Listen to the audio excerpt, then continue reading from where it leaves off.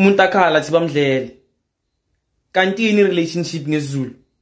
Good day, everybody. Welcome to Hot Entertainment News. So we all remember the whole Sni Mhlongo and Zamani Mbata issue.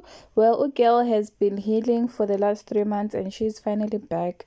She even lost 2 kgs in 2 kgs in 2 weeks. Yeah, this is what she had to say. But that body though. With regards to everything that happened on the 1st of fucking March, never forget.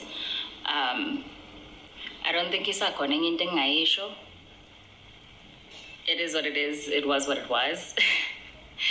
And appreciate everyone who recognized how out of character me posting something like that was, and therefore kind of put 2 and 2 together or would say, oh shit, like she's actually messed up right now. Because that really just was the case. Like Bendigoa and damn, it was tough. I'm literally shaking. Just got myself back together. I had to distract myself.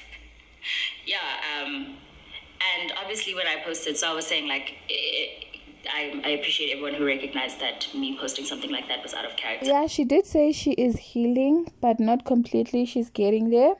And I do wonder, is there any hope for reconciliation? I mean, these people were together for the longest time. And yeah, we'll see, I guess. Sawubona mama, ukahle kodwa mngami.